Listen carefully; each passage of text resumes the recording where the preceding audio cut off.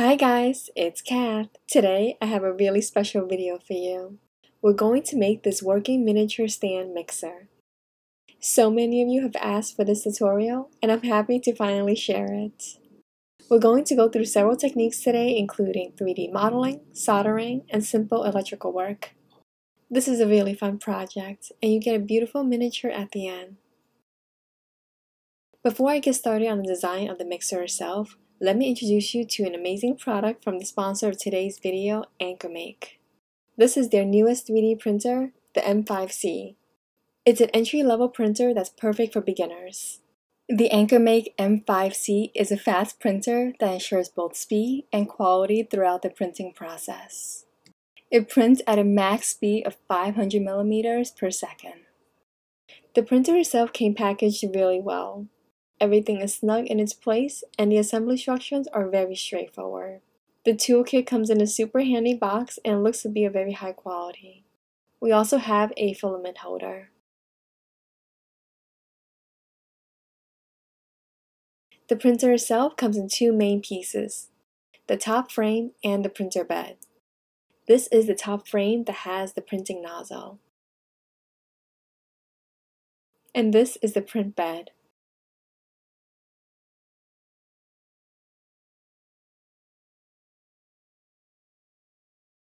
And that's it. It's just a few pieces, so assembly is a breeze. To put it together, I first lay down some packaging foam on my desk so I don't scratch up the machine. Lay the frame down on the foam. Then remove this backplate from the bottom of the printer bed. You can see the two openings where the frame will slide into. Then simply slide it onto the frame. Use the included bolt and the Allen wrench to attach these in place.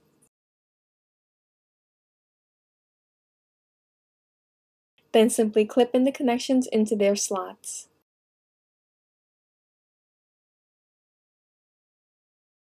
Put the backplate back on and you're ready to stand your printer up. Next, turn the printer around and clip this wide black wire into the bed base. Then grab the filament holder and screw that on. Lastly, turn this printer back to the front and attach the filament tube. And this is the tube that's sticking out from the nozzle. Just push this end through the hole at the top of the filament holder. Clip it in and we're done. It's super easy assembly. Plug in the power and she's ready for any project we want to create.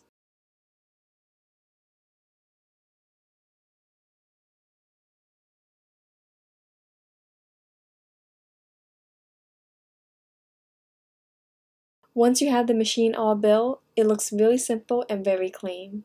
There's one big play button, a USB-C port, and not much else besides a power button. Just looking at it, you can tell it's very simple to use. At first, I was concerned that it was a bit too streamlined. What if I needed to do something manual, like preheat my filament, move the nozzle to clean the plate? Well, that's where their app comes in. This printer is meant to be used through the AnkerMake app. You can view the temperature, how long a print will take, control the movement of the nozzle, and there is even this model library. These are preloaded designs that you can click and then your printer will make them right away. It's different from what I'm used to, but I love controlling everything from my phone. There's no SD cards or USB drives or any wires to mess around with. The app's user interface is super clean and very easy to read. You just have the essential information and not anything you don't need. Now that we have the printer set up, let's create our design for the stand mixer. We'll be using Tinkercad, which is a free and beginner-friendly website. The first thing I do is grab a cylinder and turn it on its side. Stretch it out so it's a bit longer. Then grab a sphere and place it on one end. Take another cylinder and place it below the sphere.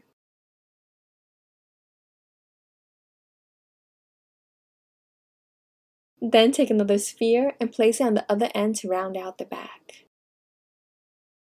This creates the main structure for the mixer head.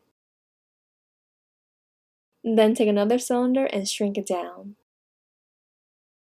Turn it on its side and place it on the front end of the mixer head. For the base, take a cylinder and flatten it out. Grab this light blue half circle and stretch it out. Attach it to the flattened cylinder to create the bottom of the base. Take an invisible cylinder and cut a shallow circle groove as a place for a mixer bowl to sit. Then take a purple cone and place it above the smaller side. Put this paraboloid shape slightly above the cone to create a more gradual slope. Then place a cylinder on top of that to complete the base structure. Duplicate the cylinder and place it right above this one, attaching to the bottom of the mixer head. Then take another cylinder and turn it on its side. Flatten it.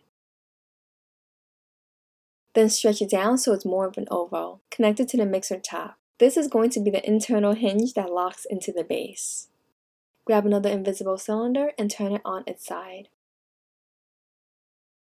Use it to cut away the bottom of this area of the mixer head that will connect to the base. We need this area round so the mixer head can move up and down. To ensure this fits perfectly into the base, duplicate this entire top area. Turn it invisible. Line it up with our base. Combine the two to cut away all the excess material. I love doing this trick. This will allow the mixer top and the base to sit flush together. Then I duplicate the mixer head one more time so I can split it in half. The way I do this is using an invisible cube to cut away the top area on one piece and the bottom area on the other piece. Here are the two pieces. Then I use invisible shapes to cut out the inside. You want to make space for a battery, wires, power switch, and motor.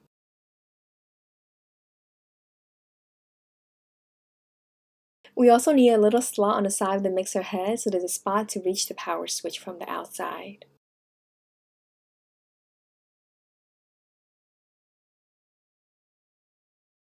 Cut a hole through each so we'll have an opening to complete the hinge.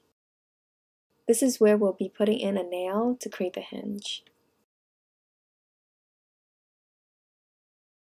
I also added a hole in the back connecting the top and the base. This is where I'll be adding a removable screw so you can access the battery to change it. Okay, so now we have the basic structure of the model. Of course, I went back in and fine-tuned all the details just to make sure everything was to scale and that all my openings fit all my electrical components. That took me days and days to work out, and I won't bore you with those details. Just remember that you can take your time with this and make this look exactly how you want.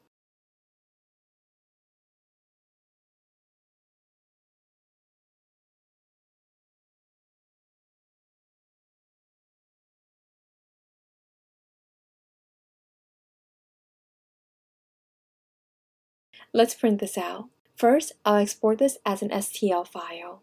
Then, I open up the AnkerMake app on my computer to use their slicer. You can use any slicer that you like, but I wanted to test out their software along with the printer. Just drop in your model and have the program prepare it for you.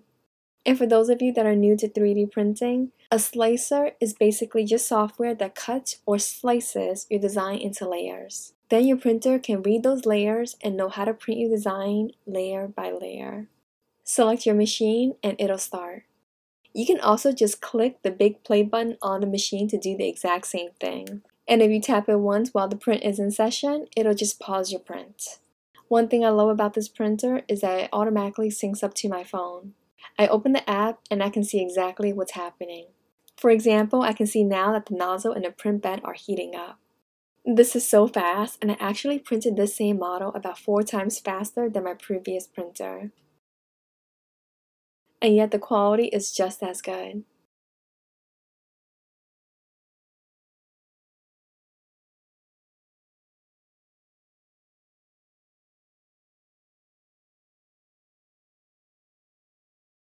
This is the top half of the mixer head, the bottom half, and this is the base.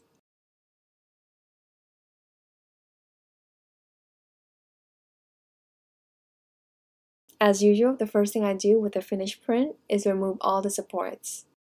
Clipping off all the supports takes time, but it's super important. Now that we have our prints, let's start on electrical. I'm a big fan of scavenging for parts, so we'll be doing that here with this battery holder. I'm sure most of you have these lying around. It has a power switch, wires, screws, and metal plates that we can use. So I just unscrewed this holder to take it apart. Make sure to save the screws. Then I pull out the switch, the wires, and the metal plates.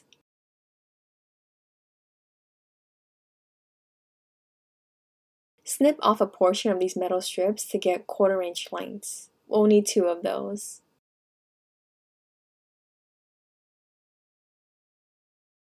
Let's glue these inside our mixer. To glue metal, I always use JB Well epoxy. It's a 2-part epoxy where you just mix equal parts black and white. Then add a drop inside the cavity of the top half of the mixer head. Place a piece of the metal plate here. This is the area where the battery will go.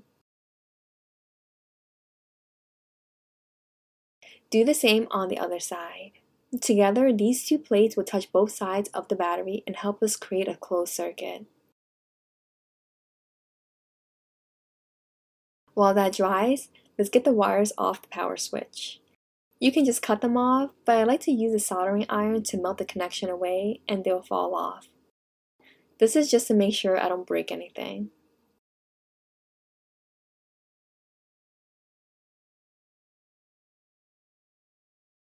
Then you can glue the switch onto this area. Again, I'm using JB Well to attach it. Once those pieces are firmly glued into place, it's time to solder some wires. Let me show you how this will all work. This is the motor that we'll be using. It's super tiny, but it's quite strong. It comes with a red positive wire and a black negative one. We'll be powering using one of these small coin batteries. Let me show you how that works. Just place the black one on the negative side of the battery and the red one on the positive side. With the wire on each side of the battery, the motor turns on. To install the motor, solder the black wire to the metal plate closest to the power switch. The easiest way I found to do this is to add some melted solder onto the plate first. Then add the wire and remelt the solder to connect the two. It's tricky working with something so small, so be careful here. Then I connect the red wire to the middle prong of the power switch.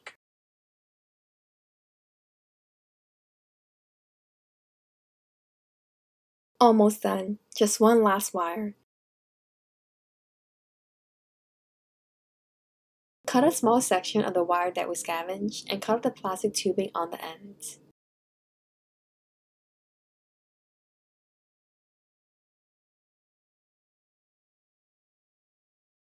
We'll solder one end to the other metal plate and the other end to the front prong on the power switch. Then you can slip in a battery, making sure the negative side is where the black wire is connected. We're essentially creating a circuit that we can close and open by flipping the switch.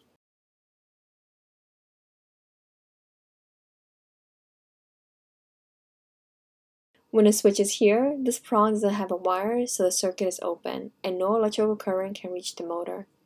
However, when you move the switch up, it closes the circuit and powers on the motor. Once it all functions as expected, you can glue the motor into the bottom half of the mixer head. Then you can join these 2 pieces together.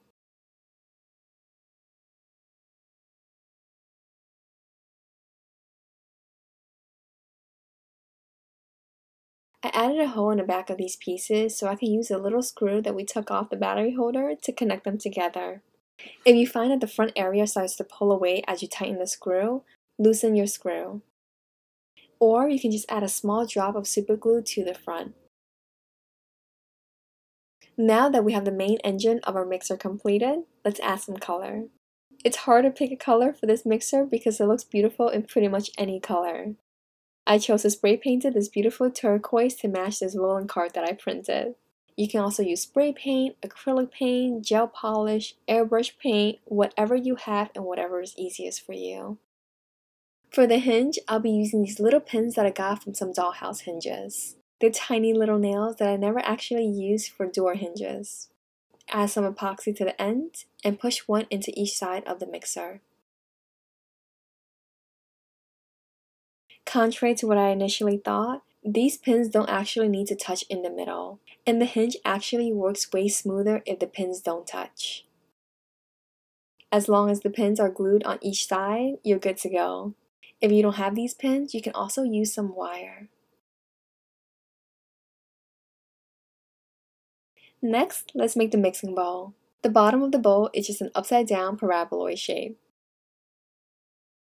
Above that, we need a cylinder for the middle area. Then right above that, I'll use a half sphere. Turn it upside down and place it right above the cylinder. At the base, add a short cylinder so this bowl has a flat surface that I can sit upright on without tilting over. To cut out the inside, first combine your top shapes. Duplicate that and turn it invisible. Put this in the middle of your bowl and use that to cut out the inside. For the handle, follow my tutorial on the Smeg kettle that we created. I used black filament to print this piece because we'll be painting in chrome, and black is a way better base color for that. Again, I slice it using the AnkerMake slicer, and then hit print to send it to my machine. This prints beautifully and just took a few minutes.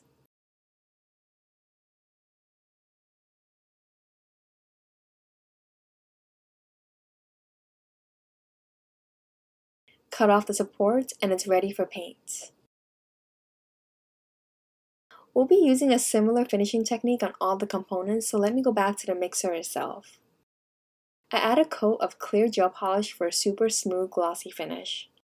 This fills in all the paint layers and gives the model an enamel look. Make sure to cure the polish under UV light to harden it.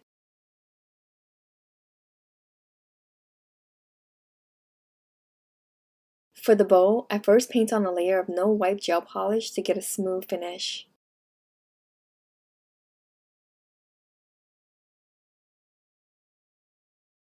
After curing, you can brush on a chrome finish, and I love using this chrome powder for that effect.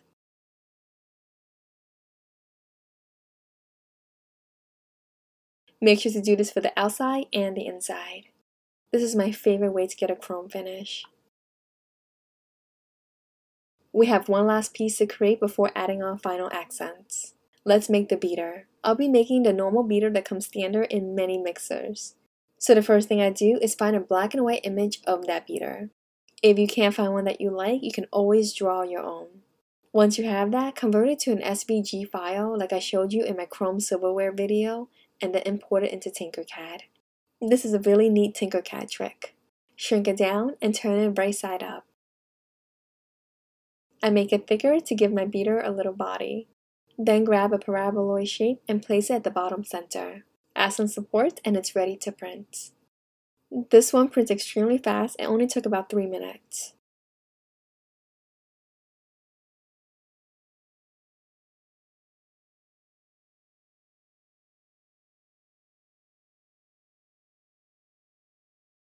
Once it's printed, cut off the supports.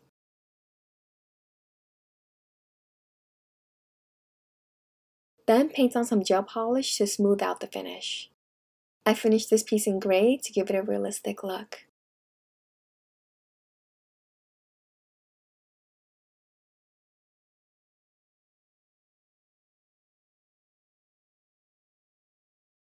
Lastly, just drill a small hole at the base of the beater.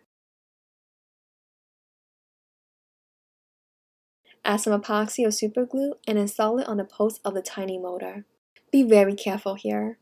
You don't want to get any epoxy or glue on any part of the motor other than the post. That could cause the motor to stop spinning.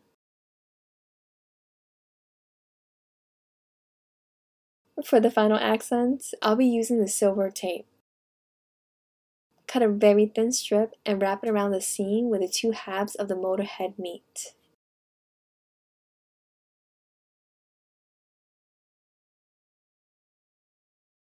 Cut another thin strip and wrap it around the area right above the motor. Finish the mixer off with the final touches of black paint and you're done! These final details really help the mixer come alive.